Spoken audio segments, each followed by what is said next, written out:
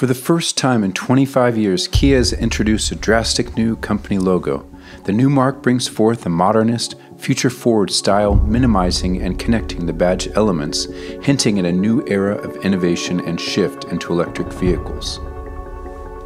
Today we asked 2 video editors and a graphic designer a few questions about the new logo, and we even broke down Kia's dramatic fiery drone logo unveiling.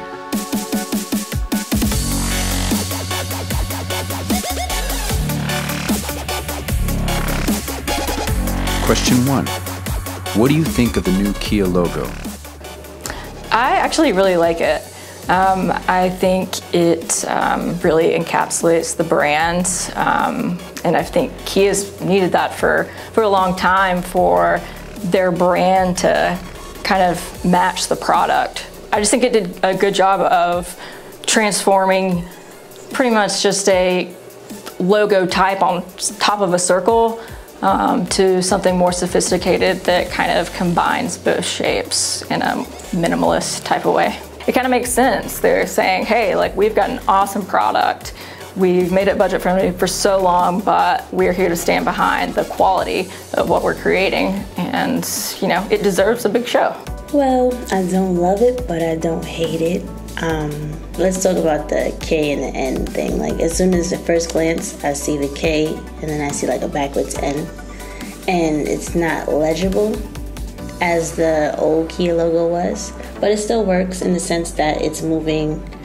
It creates movement with the italicized like sans serif.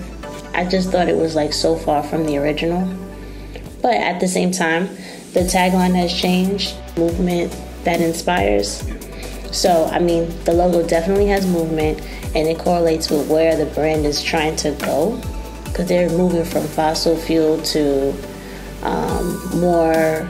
They promised to have like 11 more EV vehicles. It's definitely a little bit more eye-catching. You see it and you're kind of interested. You know, I feel like it gives off a pretty cool, like futuristic type vibe, if you will. They're doing a really great job reinventing their cars and giving them a more futuristic, techie type feel. That's like a good direction that they're headed.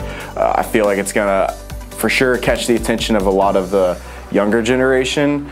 And yeah, I feel like their logo really represents that. In the next couple of years, we'll probably see some, I don't know if futuristic is the right word, but we're probably going to see some pretty cool cars being released from Kia. I think they're going to go a more aggressive direction with their modeling and whatnot. Question 2. How do you envision this making your life easier or harder as an editor or designer? The fact that that oval is not there definitely makes it easier on me as an editor. I'm not in print, but when I saw the kind of unveiling and saw it up in lights and stuff, I wasn't so sure about it.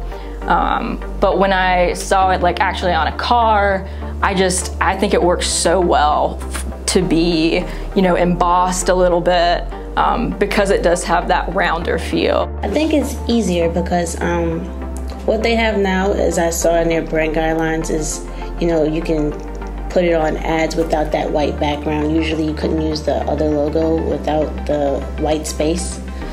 So it makes it easier in that sense. They did get a little stricter with the guidelines as far as like the font usage and spacing around the logo, but nothing complicated. If anything, I do think it lends itself well to like advertising. There's definitely, I think, more to work with on the editing side, and I feel like it does look really good on screen. You know, like it's not as cartoony. And I feel like that's a good direction that they're headed with their brand. Bonus question. What do you think of Kia's dramatic logo unveiling via synchronized drones? They did 2 things that I thought was really, really unique for production. They did I don't know what the term is for it, but where you basically sync a whole bunch of drones up to a computer, and then, yeah, they all work together in sync, right? So it's like this computerized function that the drones basically like fly themselves in a formation. I think that's sick. I've seen that one other time, and that was at Disney, where I think like at Epcot they did like some performance where they use these drones. But the cooler piece of technology that I'm really interested in is the FPV drone they use, which is first person vision, I believe. And basically the drone you see early on in the clip is this kind of bulky, weird looking drone that the operator is flying that with goggles on their face so they can see exactly what the drone sees. And you see some of those cool shots where the drone's flying through fireworks and around these other drones. You see this drone doing really cool, aggressive moves because they're able to use that first person perspective. So they're able to fly as if they were the drone, if that makes sense. So it kind of brings the operator and the drone together as one. And you see a lot of really cool shots that they did with that. Well, that's it. We hope you enjoyed our Kia logo reaction video.